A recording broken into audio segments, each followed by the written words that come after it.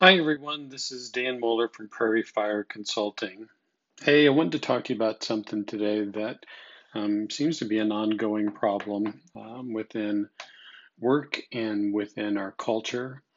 The inability to solve the problem of bridging um, to other people to help people get along. So, one of the tools that I wanted to talk to you about is actually called the Ladder of Inference. I like this tool because it explains some of the dynamics that often help explain why people don't get together and work well together, or even like teams are sometimes pitted against each other. So basically, what the ladder says is all of us come into situations and we observe something or we observe data, almost like that in our brains we start to record something. So I come into a new situation.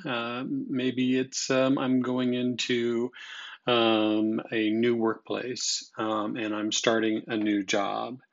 Um, when I go into that new workplace, one of the things that we do is as we observe data, we start to select certain data, things that are familiar to us or things that make sense to us. As we are doing that, as we're selecting data, we start to add meaning to that data. What that means is all of us have a cultural background. All of us have different lived experiences.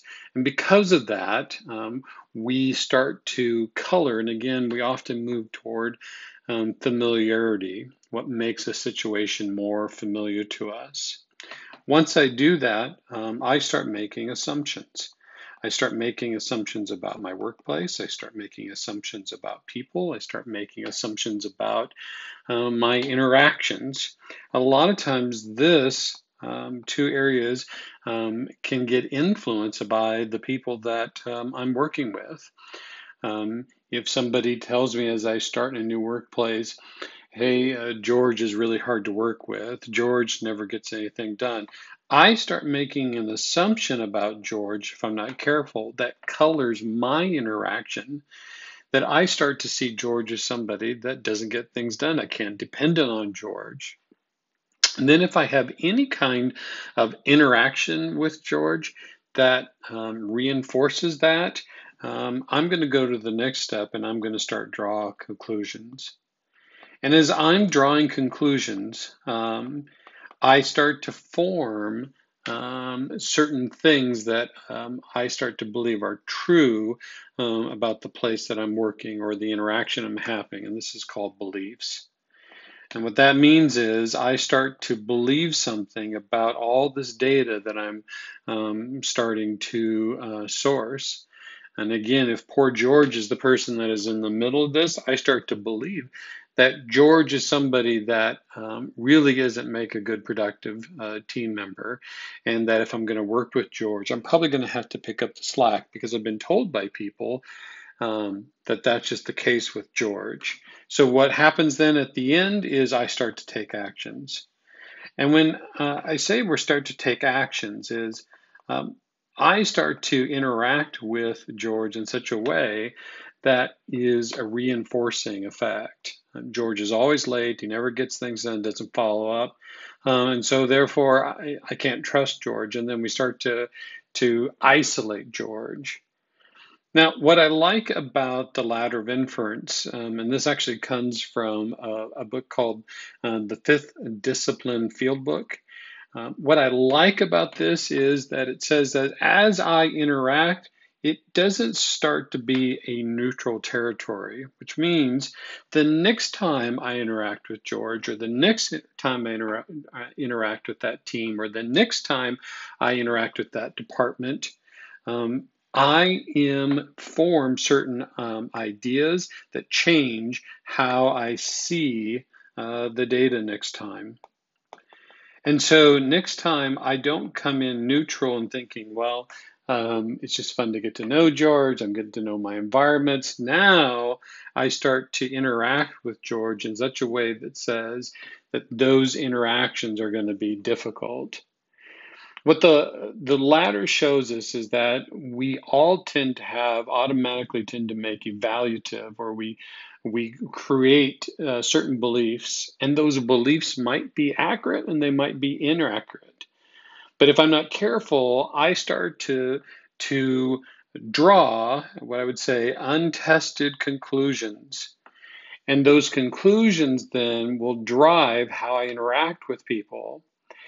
And therefore, as I draw those conclusions, they will quickly start to reinforce not only the way that I'm going to interact with people, but how I'm going to interpret the data or the information next time.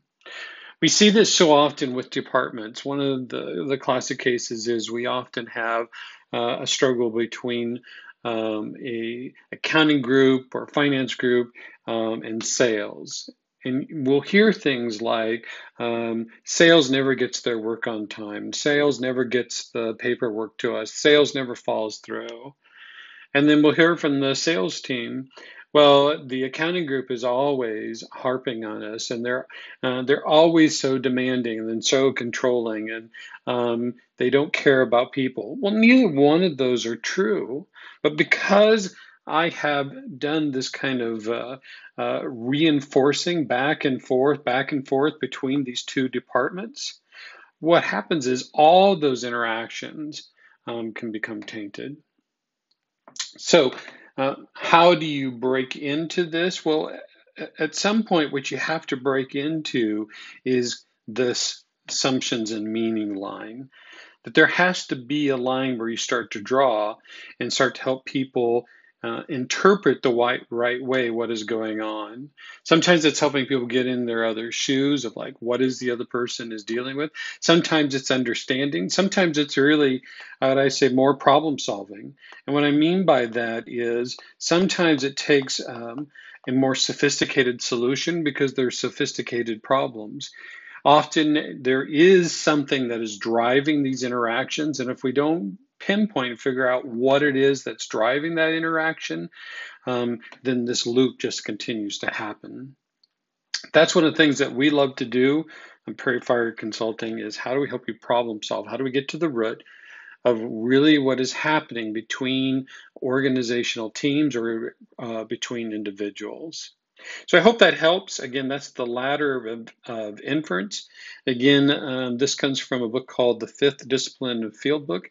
And I'd love to talk to you more if you're interested in the material. Hey, have a great day. And again, this is Dan Muller from Prairie.